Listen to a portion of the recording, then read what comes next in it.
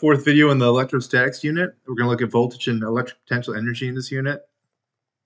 And so this first animation is just kind of going at this point. When you have a charged object, you have an electrical field created. And if you have more charge, you're going to have more electrical field, and that's going to be what would interact with any other charge around it.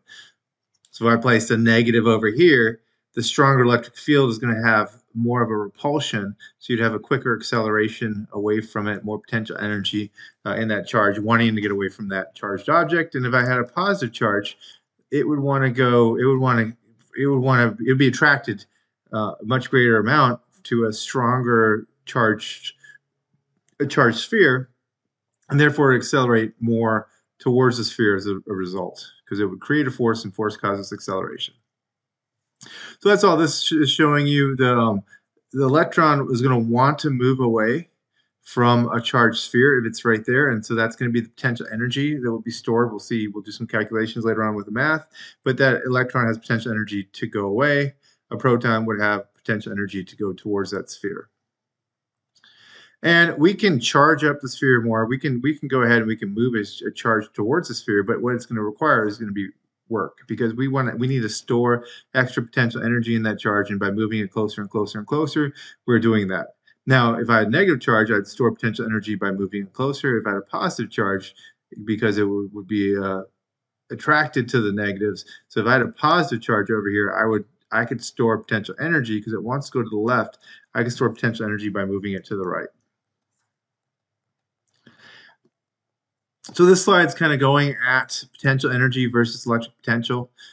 They sound a lot alike. They're close. They're somewhat related, but you have to understand the whole difference between the two. So potential energy, when you see initially the sphere, the first sphere right there that has the 3 negatives on it, the electric potential energy is the total joules of potential energy from that object, the whole object trying to get away from this sphere right here. Whereas electric potential, we're only talking about per charge. In this case, we're talking about the desire of one electron to be away from that sphere. So key there is electric potential, or we'll see the term voltage. We'll also see the term potential difference. They try to confuse you guys. They throw 3 different words to mean the exact same thing. Electric potential, voltage, or potential difference. That is a per charge. So we're talking about 1 electron or 1 proton, but we're talking about a per charge desire to flow. Whereas potential energy, we're looking at joules. So the unit here would be joules. The unit here is going to be the volts. But if you see joules, we're talking about the entire objects, the entire energy to flow away, everything to flow away. So just looking at the difference. So if we take a look at these 2 spheres, we can see that this one has more potential energy because the entire sphere has more electrons. This one has less potential energy because the entire sphere has less electrons. But if we look at a charge per charge basis, the way a conductor would work is these electrons flow kind of everywhere at once. These electrons flow everywhere at once. Well, one single electron would want to flow away. They're both being the same distance. They would equally want to flow away. And so they actually would have the same voltage, even though this one has more potential energy overall.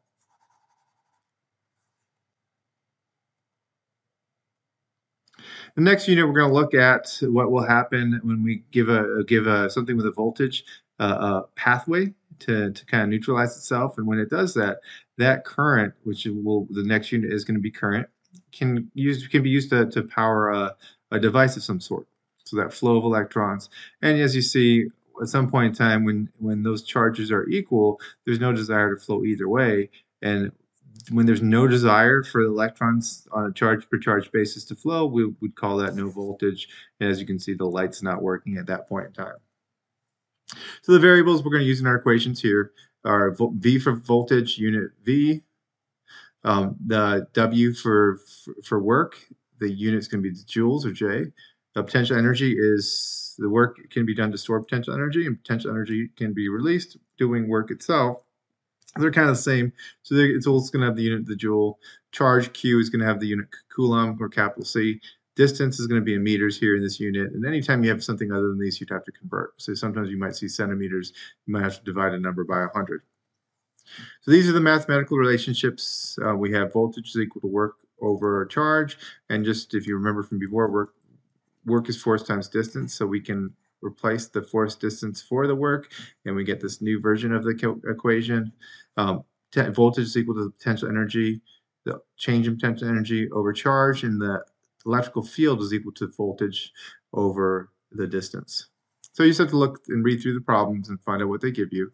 And here we have a balloon with 5,000 volts and a charge of 5 times 10 to the negative 7th coulombs, and it asks you for the potential energy. And so the actual potential energy here would be the change in potential energy. So if we just solve for PE here, and it's asking you for total potential energy, so to rearrange the equation, you could P's on the top, so you just have to get rid of Q, multiply out the Q, you get PE equals VQ. Plug in our values, and our answer here is going to be 0.0025 joules. This next one, we have 24 joules of work.